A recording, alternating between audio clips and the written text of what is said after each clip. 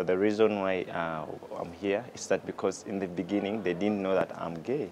But after me hiding and getting my treatment, after hiding and after says no, it's now time for me to come out as a gay person, that I am also a person who can take treatment. So I decided to be openly getting my treatment from here. But in the beginning, it was not really very easy. And also my friends who are just beginning on care, I know they are going through a lot. I've heard of that coming injectable HIV treatment, and I think it will be so perfect if the doctors here in Uganda follow the procedures of giving it to some people.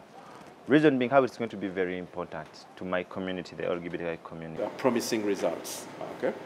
And for those that are already, participating in the injectable ART, the ones that we are having are 2 monthly, okay? We give an injection for 2 months, and then you come every 2 months, okay? And then we do a number of tests on you to see whether or not you're doing well with the injectable ART. Of course, the others that are not participating still are continuing on the oral.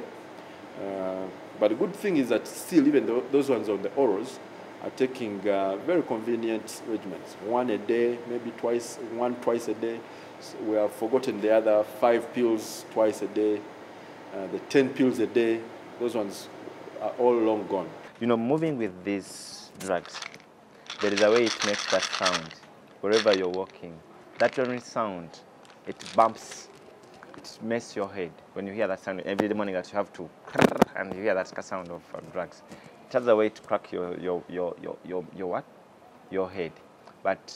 And another thing, also being with these drugs, you have to take them every day. And if you're taking them at exactly 9 a.m., it should be that way until you die.